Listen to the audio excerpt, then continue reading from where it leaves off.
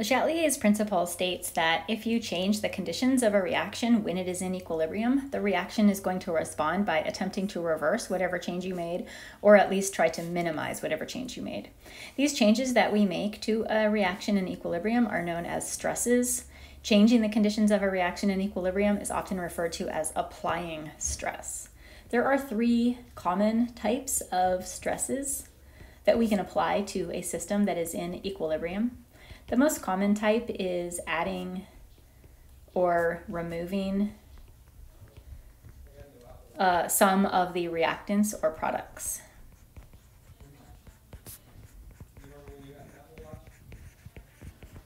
If we're removing reactant or product, it is important to note that we don't want to remove it completely. We just want to take a little bit of it away. Adding, of course, we can add as much as we want. Second type of stress, this one only applies if we have gas molecules present. This is changing the pressure of the system or changing the volume of the system. And again, only when we have gases. The reaction doesn't have to be 100% gas phase, just have to have some gas molecules present somewhere. And then last but not least, changing the temperature of the reaction is another common type of stress, so either increasing or decreasing the temperature. In this video, I'm going to go through all three of these different types of stresses, give you some examples of each, and explain how the system responds to attempt to reverse these different types of stresses. And we're going to be starting with adding or removing reactant or product. For this, we're going to be using this as our example system that's in equilibrium. I have written the equilibrium expression down here because we are going to want to refer to it. Keep in mind that pure liquids and pure solids left out of the equilibrium expression so they don't appear down here. And here are just three different types of examples of adding or removing reactants or products. Starting with adding NaHSO4. NaHSO4 is one of our reactants. If we add, maybe we just have a bottle of this handy, we just dump a whole bunch more of this molecule into the system when it is in equilibrium. Increasing the amount of just this one single molecule is going to disrupt the equilibrium of the whole system overall. Remember that when we're in equilibrium, we have this perfect balance of all three of these chemicals. If we increase the amount of just one of them, we no longer have that perfect balance anymore. And by adding NaHSO4, we throw off this perfect balance. So by increasing the amount of NaHSO4, the system is going to respond by trying to get rid of it, get rid of the extra NaHSO4 that you have added, and it's going to do that by increasing the rate of the reaction that proceeds from left to right. It's trying to use up the extra stuff that was put into the system. We refer to this type of response as a shift to the right. And when we say shift to the right, we obviously the right part means that we are moving from left to right. Shifting to the right just simply means that we are increasing the rate of the reaction that proceeds from the left to the right. So we're speeding this reaction up a little bit in an attempt to get rid of the extra NaHSO4. This is going to be true anytime we add any reactant to any equation in equilibrium. Anytime we add a reactant, it's always going to respond by shifting to the right. Situation number two, we are adding H3O+. Again, if we add just H3O+, we're increasing the concentration of just this one thing, and that's going to disrupt the perfect balance of all three of these chemicals. It won't be in equilibrium anymore. If we add some H3O+, the system is going to respond by trying to get rid of the H3O+ that we added. To get rid of the H3O+, it's going to speed up the rate of the reaction that moves from right to left. It wants to try to use up the extra H3O+. This is referred to as a shift to the left. And again, this is true whenever we add any product. And we can make a note up here. The first one, anytime we add any reactant, we're going to get a shift to the right. Situation number three, what if we remove some of the NaSO4-? So NaSO4- is a product, and in this situation, we're considering if we take some of it away. There's a few different ways that we could actually remove a little bit of one of the products. So we've used one of these methods, and we've removed a little bit of one of the products in this reaction. How is the system going to respond? We've disrupted the perfect balance of NaSO4. it's going to respond by trying to put back what we took away. So it's going to shift from left to right, trying to increase the amount of NaSO4-, trying to bring that amount back up to the concentration that it should be. This because we are shifting or increasing the rate of the reaction that's proceeding to the right, from left to right. We refer to this also as a shift to the right. And this will always be true anytime we remove any product molecule. So if we remove any product, we're always going to get a shift to the right. Likewise, if we were to remove a reactant, we're going to get a shift to the left. Situation number 4, what if we were to remove some of the water? I just said if we remove a reactant, it's going to shift to the left. However, in this particular situation, removing water causes no change at all. Why might that be the case? Well, that is the case because water is not present in the equilibrium expression, meaning that the amount of water in this system doesn't have any bearing on the equilibrium concentrations. So removing water or adding water or whatever, because it's not present in the equilibrium expression anywhere, it doesn't have any effect on the equilibrium. So this is actually not a stress. Kind of a trick question. Let's take a look at changing the volume or the pressure of a gas. For this particular situation, we're going to be considering this reaction here that has 2 molecules in the gas phase. We're going to be looking at both increasing and decreasing the pressure and increasing and decreasing the volume.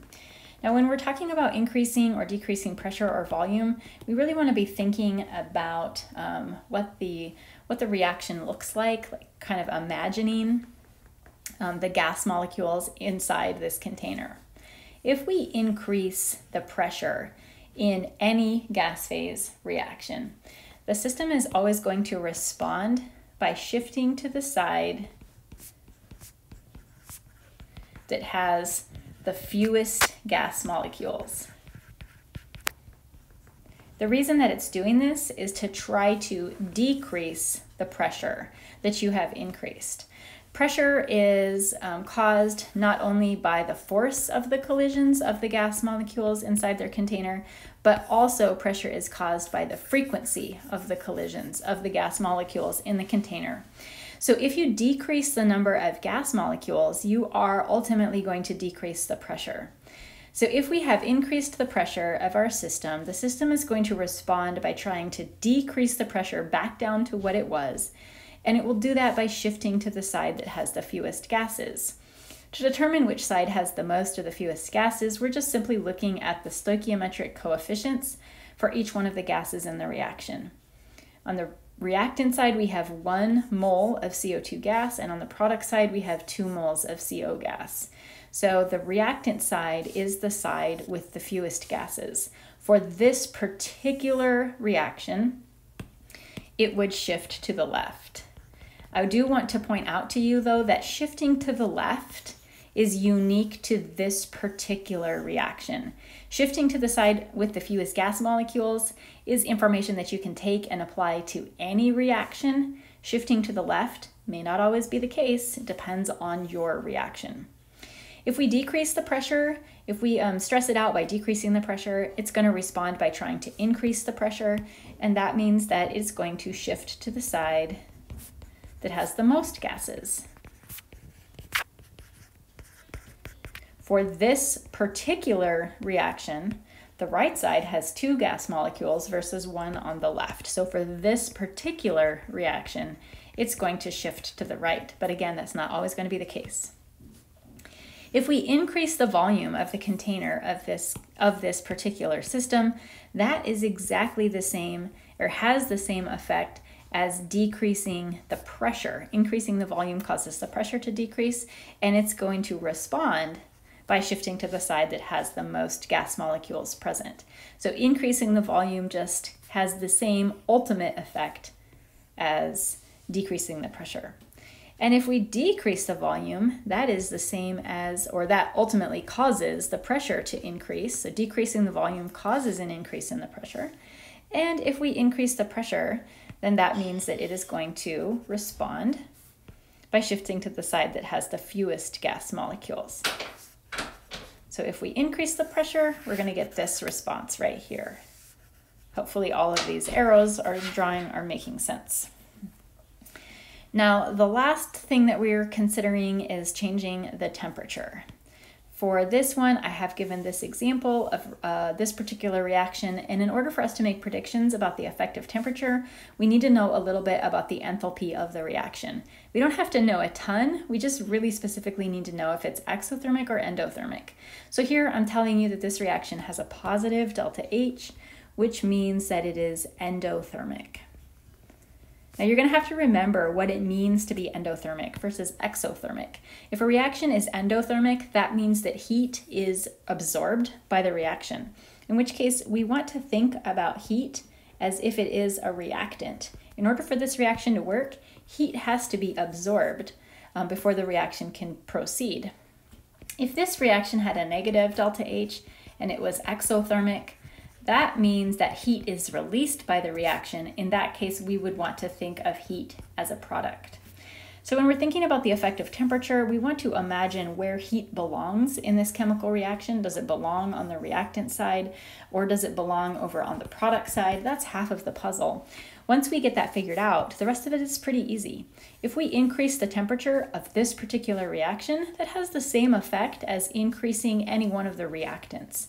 Increasing any one of the reactants is going to cause the reaction to shift from left to right.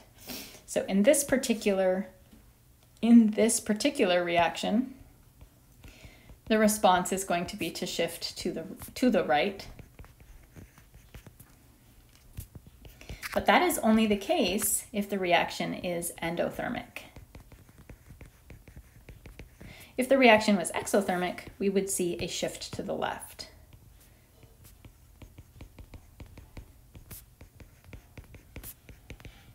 And again, the reason for that, if it was exothermic, we would have heat as a product of the reaction. If we increased heat, it would shift to the left to get away from the heat. If we decrease the temperature at this particular reaction, if we remove some of the heat, it's going to respond the same way it would if we removed a reactant. It's going to cause it to shift to the left. And again, this is only the case if it is endothermic.